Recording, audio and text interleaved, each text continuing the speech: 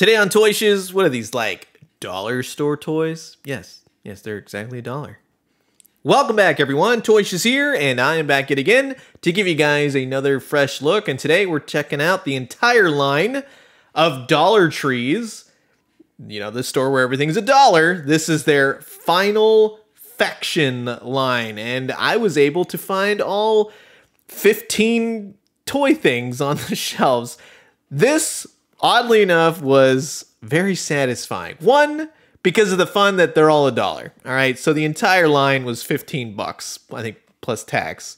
And they had them all, and they had shelves of these things, you know, all on the peg. It was amazing. So it took me a little bit to kind of go through all of them, and finally ended up, yeah, they had every single one. And it basically boils down to 4 different sets. You have the heroes, and you have their weapons packs, and then you have the villains and their weapons packs. So it's basically the Alpha Team versus the Karn. And that's just good old-fashioned good versus evil right there. So to kick it off, we have the Hive class drone. He's part of the Karn. And I like that it's $1 for not only the card, you get the figure, you get to see everything in the line, you get the little card you can cut out, a la like old Ninja Turtles, and there's a cartoon on YouTube. There's one episode. Go watch it. It's interesting. Get that cookie. You have the Brute, you have the Synthoid, which is actually very cool. I actually like that a lot. And like I said on the side, it says interchangeable arms. So if you get the Synthoid pack for a whole $2, well, you can definitely army build these too if you really wanted to go that route. You got the Quake Arms accessory pack. That's cool. And then you have the Shock Arms accessory pack. It's kind of Halo-ish, right? Or just sci-fi. On the heroes side, Alpha Team 1, you have Shift, and she is basically like a ninja master, so she does all the swords and all that kind of stuff. You got Ruck, and he's the guy that's the sergeant with one eye. Steadfast, he's the leader guy, he's got one eye. And Steel, he's the guy that flies or something. And then you have the ACRM, which they only had one of these, but there's a guy inside, or he remote pilots it, I don't know. But he's got a heft to him, along with the Covert Ops pack, the Heavy Arms pack, and the Air Assault pack as well. And I love getting all these accessories. The Air Assault pack is for the ACRM robot, so that's why he's got the holes all over him. This is exciting. Old school action figure 5 POA fun. I'm excited about this. 15 bucks for the entire line. Can't beat that. Sit back, relax, grab yourself a nice hot cup of coffee. This is a look at the brand new Dollar Tree exclusive. This is Greenbrier International's Final Faction, the Karn versus Alpha Team 1.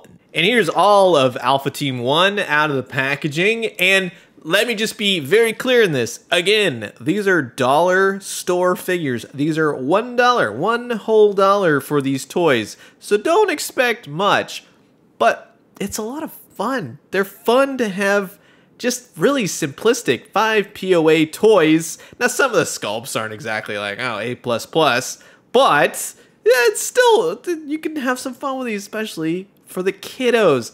Like Steadfast here, right? Not a whole lot going on, but a little paint, little touch-ups here and there, which a lot of customizers do. You can have some fun. I mean, the guy even has a trigger-holding finger, right? And it fits the gun. So, I mean, they're doing something right. The helmeted head, you know, his face is what it is. He's got an odd-shaped head, I'll be quite honest with you.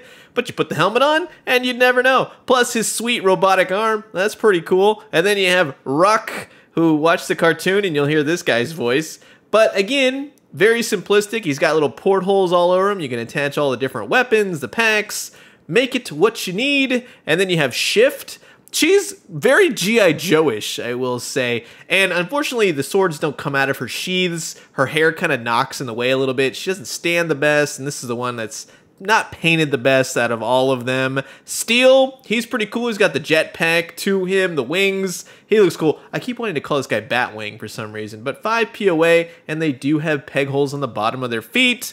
The ACRM, though, I think is my favorite, just because you can really customize the heck out of him, so to speak, with all the different portholes all over him, because boom, once you get all the weapons packs going, that's where these figures really come to life. and you can just arm the holy heck out of these. And that is very cool. It's cool to have so many different accessories. You can swap the accessories. You can put this backpack on this guy, put the wings on this guy. It doesn't matter. It's just awesome to have all these all together. And they even have a drone, right? So that's cool. You can fly this around and zap some of the Karn if you want. And you can put a string on this, like a Batarang almost. The Karn are my favorite, though. They are just very cool monsters, and I could see this going with a lot of different toy lines in that 3 3/4 inch style. The Brute is awesome. He holds his gun. He's got a great sculpt to him. 5 POA. His head will swivel. He's got some glowing red eyes to him. So he is very cool. Sculpted out. And again, you add a little paint to this guy or army build the heck out of him. You can have an army of monsters. With the drone, he's very Swamp Thing-ish, especially in that metallic paint, right? Very cool to see. Comes with a weapon as well. The Synthoid, though, is my favorite. A lot of different elements of sci-fi thrown together here. He's got swap out arms, which, again, if you buy the pack outs, boom, you can put all the different accessories with these guys, too. And they go wild because it's very alien. It's very monstrous. They got big, huge sci-fi video game weapons to them, which, again, yeah, you could probably figure out where to put these in other collections. I love the Synthoid because you get put giant cannons on its back, swap the arms out, and again, might make for some great army building. Just saying. If you were wondering in terms of the height, all of these figures go together with one another. The monsters are bigger, the robot's bigger than the monsters, which I think that works really nicely. I mean, the Brute and the ACRM are roughly the same size.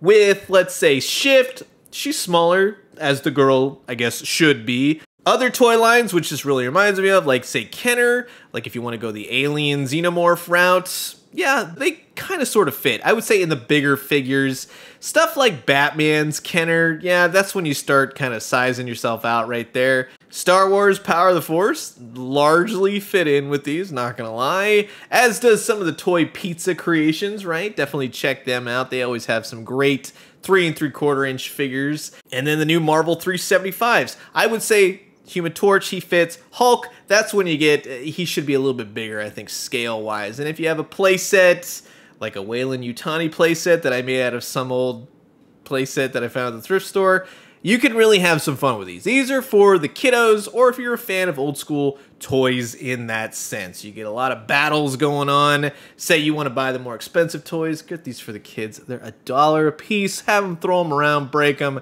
buy them a whole new set tomorrow if need be. Or if you really wanted to use them for others, let's say I use them for the Alien Kenner collection, right? These do fit with the Xenomorphs. Think of it, you can create your own Alien movie in your head, and it will be infinitely better than whatever they've come out with recently. But carnage abounds, have them battling the Queen. You can make up your own storyline. For $1 whole each, $15 total, you can have a complete set of action figure toys, and that is amazing for 2021. Dollar Tree, like I said, I went to go look for Masters of the Universal dollar figures for a friend of mine. They had the whole set, so I obliged. I got them all, and I'm happy that I did it to give you guys this look. These are fun. I recommend them. 3 3/4 inch, 4 inch fans, you're definitely going to dig these, but I'm curious to know what you guys think about these figures. Are they for you? Have you picked any up, and what do you think? Comment below, let me know. Let's talk everything Final Faction, and please, for the love of God, go watch that cartoon. It took 9 minutes of my life. Gotta watch it. There's a dog. They gotta make the dog, the robot dog. It's like a dog in a mech suit. Anyways, I'm gonna leave you guys with that. As always, drink some great coffee, eat some great food, but most importantly, remember when it comes to toys, have fun. They don't need to be multiple points of articulation and spot on for the most part, but just have some fun. And when you do, let me know what you found. I'll talk to you guys soon. Adios.